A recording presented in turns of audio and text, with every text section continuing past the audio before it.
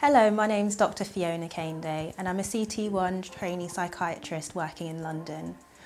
I want to talk today about ECT, which is Electroconvulsive Therapy. This is a therapy which is used to treat patients with a variety of different conditions. In the UK, we use ECT to treat patients with severe depression, severe mania, catatonia, and we also use it to save the lives of patients where they've not been eating or drinking for the last few days or weeks.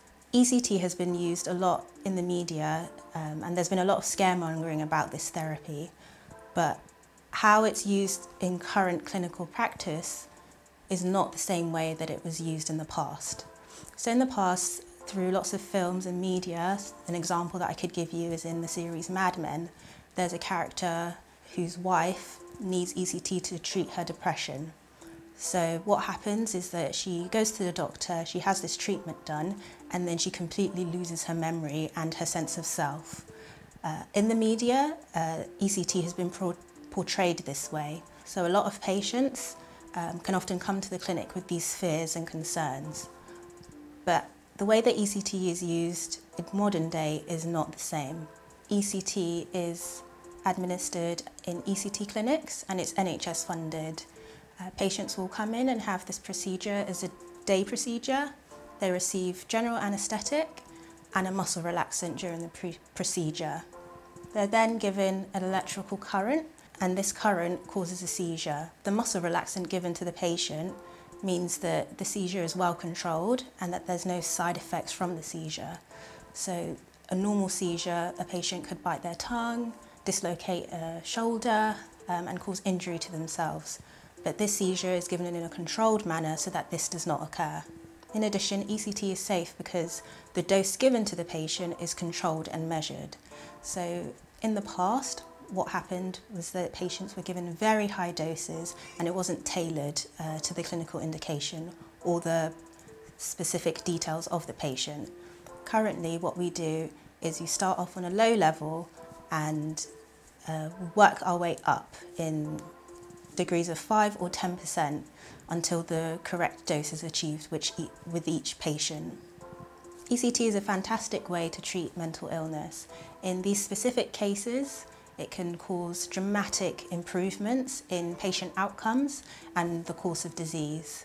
There are patients who haven't responded well to either antidepressants or mood stabilizers, and for this group of patients, ECT has made miraculous changes in their life. There are also some patients who might have had one course of ECT earlier on in their lives, and let's say 10 to 15 years later down the line, they relapse and they may need a further course of ECT, and ECT is also licensed in this setting. ECT is something that is currently given to adults. In the UK, there are some very rare instances where it has been offered to children. This happens just a few times each year in very specialist centres. There are different ways in which ECT can be delivered. So a common way which is delivered in the UK is by using electrodes and placing them bitemporally. So that's one here and one here. But there's also another way that it can be given, which is unilateral. So either right-hand side or left-hand side.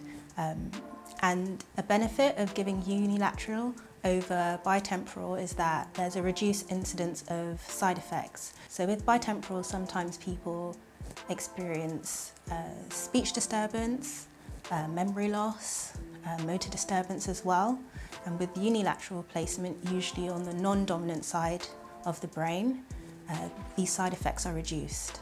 After each session of ECT, the patient fills out a questionnaire rating their mood and their symptoms, and they also give a description of any side effects that they might be experiencing. The doctor or the clinician can then modify the dose for the next session, recommending either an increase or a reduction depending on the clinical situation. There's a strong evidence base for ECT and it can really make a powerful impact for patients. So just to round off, ECT is recommended for patients with severe depression, severe mania, catatonia, or in life-threatening cases. ECT is completely regulated in the UK and there's strict guidance on how it should be given. There's been depictions of ECT in the media, which show it to be a very scary, very painful procedure. And I want to dispel those myths and let people know that this is not currently how it's being delivered in the UK. I want patients to know that ECT is safe and effective, and they shouldn't let the myths and the depiction in old films and media dictate what care they receive in current times.